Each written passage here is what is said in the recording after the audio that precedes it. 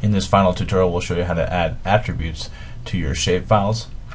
In our case, we're going to look at the roads that we've created, and under transportation, we want to add attributes to give the names of those roads in there.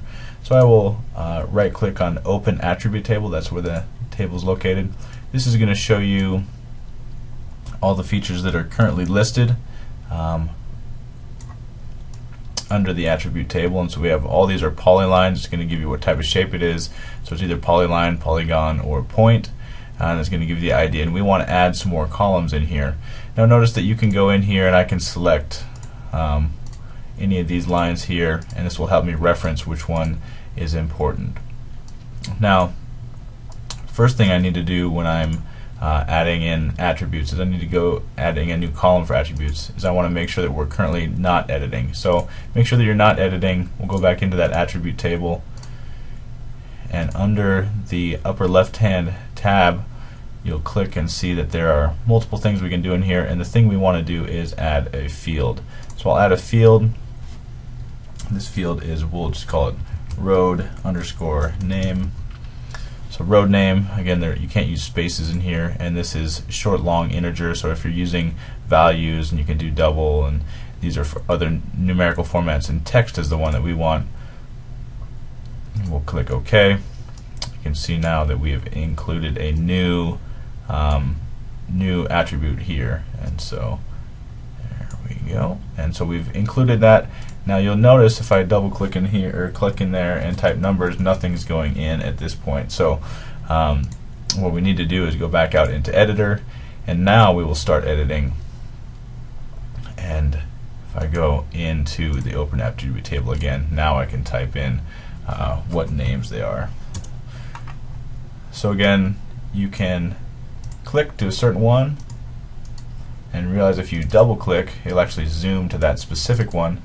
So I can zoom to any of these specific ones, and if I know what they are, I can just type in the name. So we'll just, of course these are incorrect here, but we will just list in some names here. Whoops.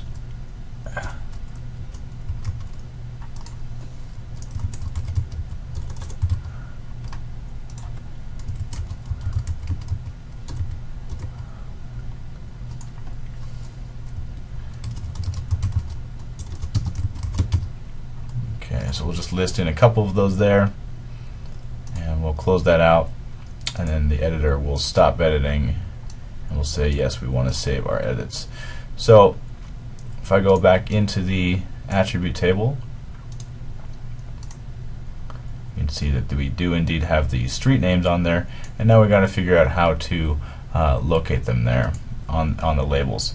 Currently, if I go in and right click, you can see that we can label features.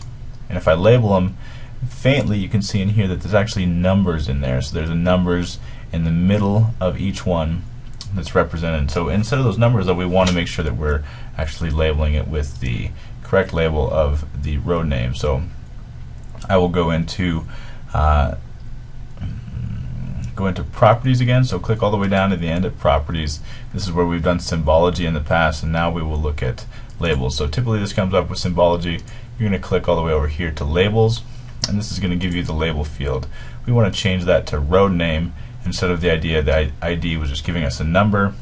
You can change the text symbol and placement options. We can do above or below, on the line, all sorts of options for how we want to do that. And we want to keep that orientation parallel. We'll click OK there. This is a little bit darker, so we're actually going to give a bright green color just so we can see if we can see it. And let's give that a shot and see how that works. So we'll click OK. Sure enough, there come our road names, and you'll notice that they are located in the middle of each of those. So there's various options for displaying that. That'll give you an idea of how to go in and change those various options.